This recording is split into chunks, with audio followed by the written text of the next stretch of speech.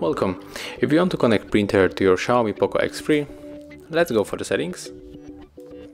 After that we have to go for the connection and the sharing, tap on the printing and use the system printing service.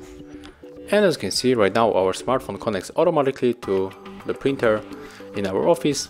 And right now if you want to print something, let's go for the files, and I would like to print this picture. Click right here. Oh, mistake. Click right here and this icon, and click on this printing icon. Here we have to tap to select the printer, go with this one, and right now just tap print if you want to print this picture. Thank you guys for watching. Leave thumbs ups, comments and subscribe to our channel.